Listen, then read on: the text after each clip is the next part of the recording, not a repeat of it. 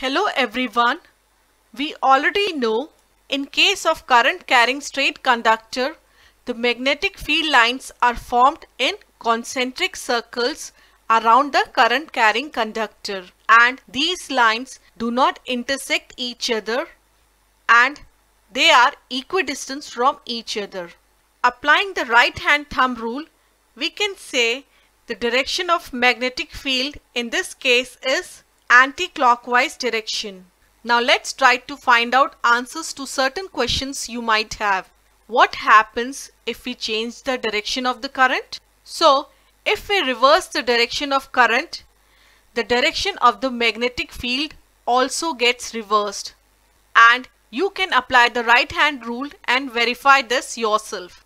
In this case, the direction of magnetic field is in clockwise direction, and in this case the direction of magnetic field is in anti-clockwise direction. What happens if we increase the current through a straight conductor?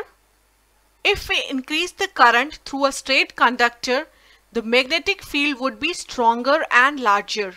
This means if we keep a compass near the current carrying conductor and then increase the current, then the deflection of compass needle will also increase because stronger magnetic field is there.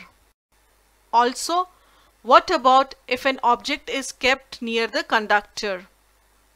We see the magnetic field increases as the object is closer to the conductor, and the magnetic field decreases as the object moves away from the conductor, and they are equidistant from each other. So to sum up what we learned about current carrying straight conductor, the magnitude of magnetic field increases with increase in electric current and decreases with decrease in electric current. The magnitude of magnetic field produced by electric current decreases with increase in distance from the conductor and vice versa. So an object placed closer to the conductor will experience stronger magnetic field, whereas when the object is placed far away from the conductor, it will experience weaker magnetic field. And coming to the direction of magnetic field, the direction of magnetic field through a current carrying conductor depends upon the direction of flow of electric current.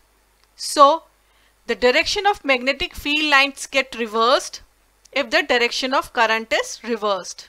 In the next lesson, we shall learn the pattern of magnetic field created by a circular loop rather than a straight conductor.